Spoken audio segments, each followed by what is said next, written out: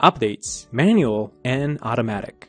By the end of this training, you'll be able to update the device and run a manual update.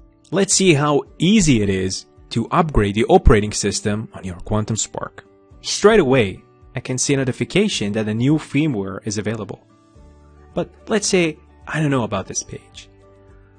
So we simply go to Device, System Operations, and I can see that a new firmware version is available. I'm going to click Upgrade Now.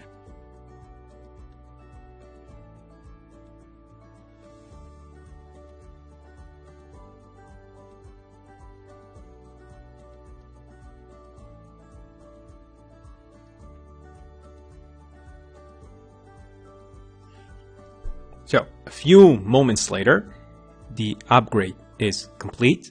So now if I'll go to Device and System Operations, I can see that I have the latest version. Now what I've done here was an automatic upgrade, but sometimes you'll want to do a manual upgrade. In that case, you'll go to Manual Upgrade, Next, select the image you would like to use, press Open, Upload, Upload finished, press Next, Next again, and now I'm installing the new image manually. And I can see that the upgrade is complete, and please wait while the appliance reboots. Please do not pull out the power cable. Appliance will be up in about 207 seconds. And when it's done, I'll have a new version of my appliance.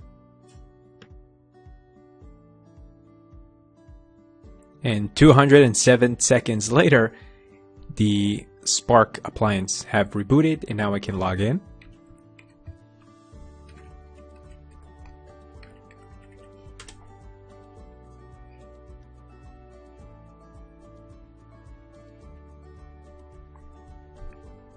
And done.